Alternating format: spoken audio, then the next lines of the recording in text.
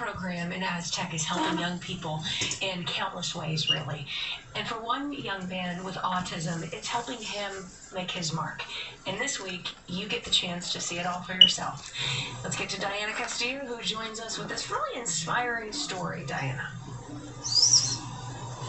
Tessa, his name is Justin Davis, and as you can see behind me, this colorful painting, he is one of the minds behind this colorful painting hanging here at Artifacts Gallery in Farmington. Justin has autism, but he's not letting that interfere with his artistic ability. Just give him a canvas, some paint, and a little bit of silence, and just look at what he can do. Probably was born to do this. Justin is 18 years old, and having autism has made it difficult for him to communicate at times, but his work does most of the talking. He's been drawing since he can remember, and has no plans on stopping. It's not easy, but practicing art with different kinds of different mediums, sketching, painting, watercolor, and all that. Behind these colorful doors is where Justin spends most of his time. It's called Inspire Heart Art in Aztec, operated by Christy Cluxton. In here, anyone can come express themselves through art. A perfect fit for Justin. Cluxton says the program has allowed Justin to shine.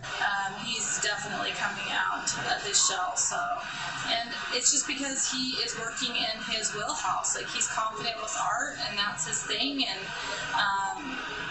I think if people can find what they're good at and come together in that, amazing things can happen. So, with no reference photo and over a month of hard work, Christy and Justin created this piece together. Really proud of him. I mean, I didn't think that he could, do something this big. I mean, like strawberry, because the sketchbook was small, and then for him to do something this big and combine it with Miss Clarkson, then it put a lump in my throat. we are there to support him all the time, and we're happy that he's now, in a little higher place than before, and so going to college here pretty soon, it's going to be a big step again. Justin's art will be on display here at Artifacts Gallery on Thursday from 6 to 8. This painting here will also be for sale, and the proceeds will go to his family. Reporting live in Farmington, Diana Castillo, KOB-4. Diana, thank you. Some beautiful